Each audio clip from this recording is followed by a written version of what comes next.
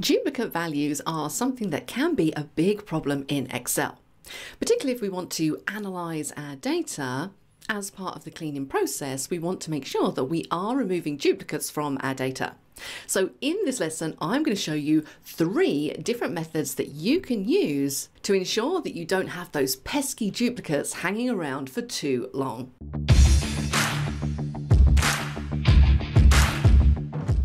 Now on the screen here, I have a small data set. I have some sales agents, I have the regions that they work in, and then I have the sales amount. Now notice something about this data because this is really important. You need to work out what you consider to be a duplicate value. Let me show you what I mean. If you take a look at the first row here, we have Corey Sparks, and he works in the East region, and he has sales figures of 41,000. Now, if I move further down the list, you can see I also have a Corey Sparks here for the East region, but the sales is different. So this time the sales value is 16,000, whereas here it's 41,000. If we move even further down the list towards the bottom, I have Corey Sparks again, the East region, 41,000. So this record here is an exact duplicate of the first record just here. The one in the middle isn't because the sales value is different. So the first thing you need to determine is what duplicates you want to remove. It might be that I only want to have a unique list of all of the sales agents. So I want to remove all of the duplicates just from this first column. Or maybe, as in this case, I want to remove duplicates where every single column is the same. And the first method that we can use for this is to use Excel's duplicate remover tool. Now, before we do that, I'm going to put this data into a table, Control T.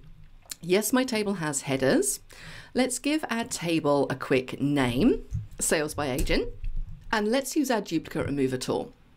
Now I'm going to click somewhere in the data. Let's jump up to the Data tab, and then over in the Data Tools group, notice we have a Remove Duplicates button. So let's click it and see what we get. So you can see here we get an opportunity to select the column where we want to remove the duplicates from.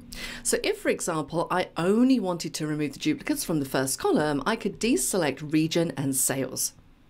In this case, I want to remove exact duplicates where every single item in each of the columns is the same. So I'm going to select everything, click on OK. It says it's found 2 duplicates. If I click on OK again, those duplicates are now removed. So notice that I have Corey here. I still have this one because it's not an exact duplicate, but Corey towards the bottom of this list has now been removed. So that's one method for removing duplicates. Now the disadvantage of this method is if I was to add another duplicate onto the bottom, so if I select Corey Sparks, let's Control C and just paste him onto the bottom, it's not going to recognize that that new record is a duplicate and it's not going to remove it.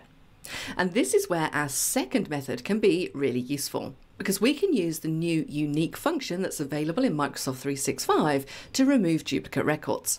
And the best thing about the unique function and the advantage that it has over the duplicate remover tool is that it's completely dynamic. So if we add new records or other records or duplicates, it's going to automatically remove them. So let's just Control Z to remove that record that we just pasted, and let's take a look at the unique function. Now for this one, I'm going to return all of the columns. So I'm just going to quickly copy and paste these column headings over here. And then what we're going to do is we're going to say equals unique. The first argument here is the array, so I just need to select everything that I want to return. And because I've put this in a table, it's come up with the table name, Sales by Agent. Close the bracket, hit enter, and it basically returns the same thing as the duplicate remover tool. It's only returning unique values. So once again, we have Corey Sparks at the top here. We still have Corey Sparks there because it's not an exact duplicate, but the Corey Sparks towards the bottom has also been removed. And as I said, the advantage of this method is if anything changes in the data source. So let's just grab this first record, Control C, and paste it onto the bottom. Notice that because that is a duplicate, nothing changes in our unique formula.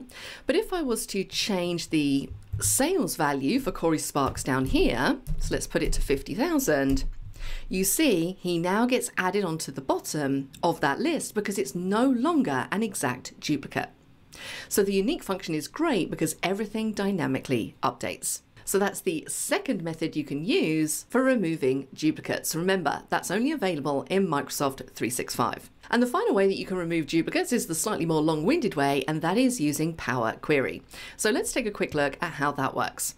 So I've reset my data set. Let's click back in the table. I'm going to jump up to the Data tab, and in the Get and Transform Data group, I'm going to say Get Table from Range.